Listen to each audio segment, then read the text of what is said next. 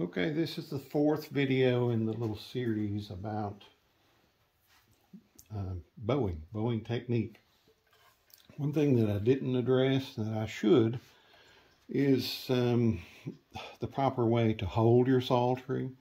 And there's no set way. I've seen it done. I've seen it held many different ways, and I'm not going to say that my way is exactly the way you should do it.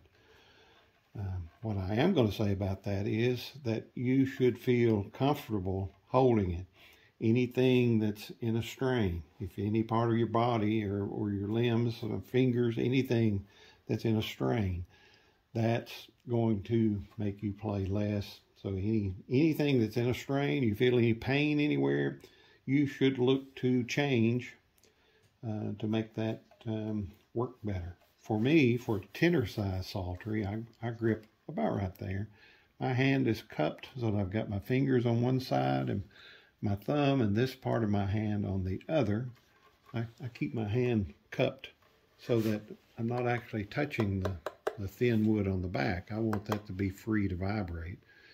I want to get all the sound that I can. If this is laying down on the palm of my hand, I could be losing some of the vibration of the back and therefore losing some of the sound. So that's my grip in that hand. I usually plant it against my abdomen. I'm not pushing really hard in there. I'm just kind of letting it rest there. But with this grip, also this part of the psaltery is laying against my arm. I've got my elbow by my side. I'm not holding it out like this. My elbow here is by my side, so the psaltery is laying there. Then my hand, it's planted against my belly. So to me, that's a good stable way to hold it. Works best for me. Like I said before, don't go by every word that I say as being the gospel. Just find what works for you. Don't let it hurt. Anything that hurts or is in a strain, and that's the same thing as far as what I said earlier about the grip on your bow.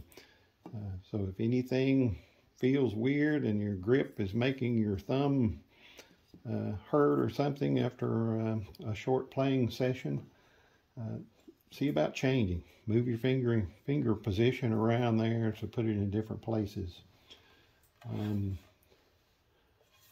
As far as one other thing I need to say about that, though, for the grip on the bow, I know not everybody has a good grip and maybe needs some help in that aspect.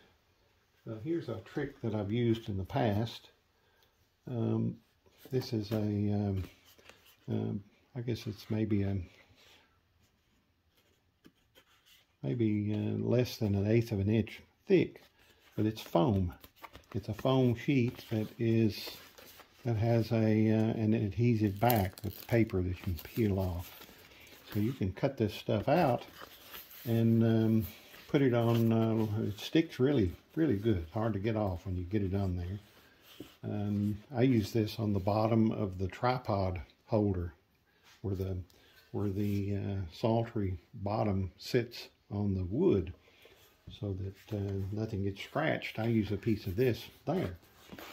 But one thing that I've done in the past, and I mentioned it to someone the other day, with a player that is handicapped, or this could also go for someone that has arthritis or doesn't have a good grip.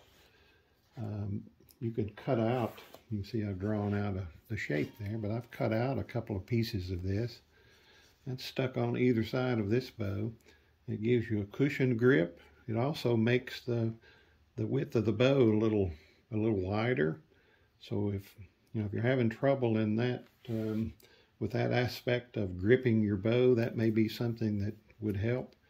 You could cut multiple pieces of this and stack them up and have a really thick surface for gripping. One thing that I have experimented with different grips, but I see some folks reaching all the way around their bow like this to bow, and nothing wrong with that. If that works for you, that's fine. I find that I don't have much feel there. I like being at the base of the bow and having the leverage here. See how it's really easy for me to tip the bow. I like having that leverage there to be able to loosen up with the bow there and have a nice, that's how I'm getting those nice quiet notes.